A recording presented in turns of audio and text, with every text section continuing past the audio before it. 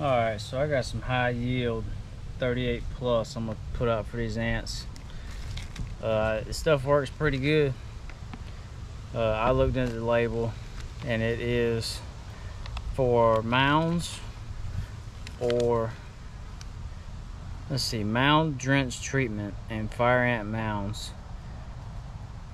It says mix 1.6 fluid ounces or 3/4 tablespoons of this product to 1 gallon of spray solution, make a 0.5% spray emulsion. So we're gonna mix up 2 gallons, so we're gonna have 3.2 ounces of this stuff. It's 38% permethrin, which is what puts in the work. So we're gonna see. I'm about to spray it. Y'all get to see the effects. I got a good bit of ants over here, so we're gonna spray it and watch them disperse.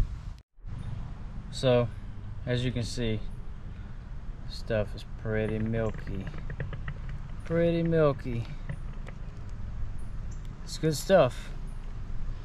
It will clog up a filter if you don't mix it right, so just be careful of that. If it starts spraying a little slow, that filter's probably clogged up. Might be my fault. I might have mixed it wrong the first time, but I clogged it up.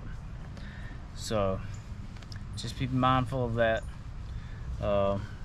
No children or dogs in the area for probably at least 2 hours until it dries. It has to dry up pretty good.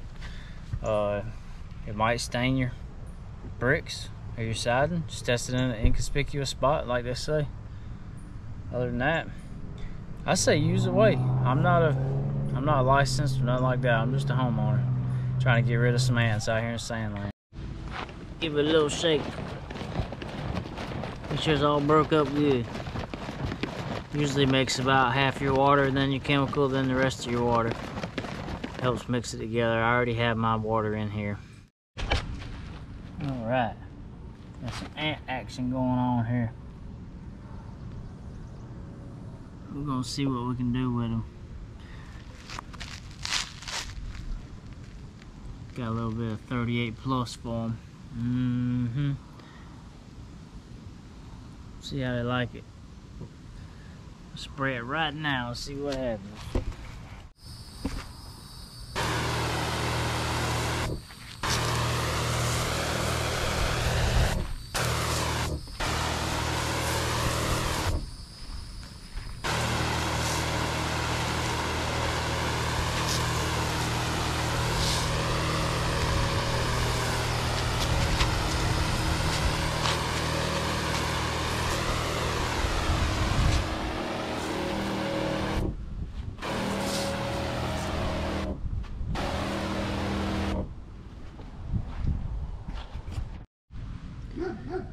About 10 minutes later,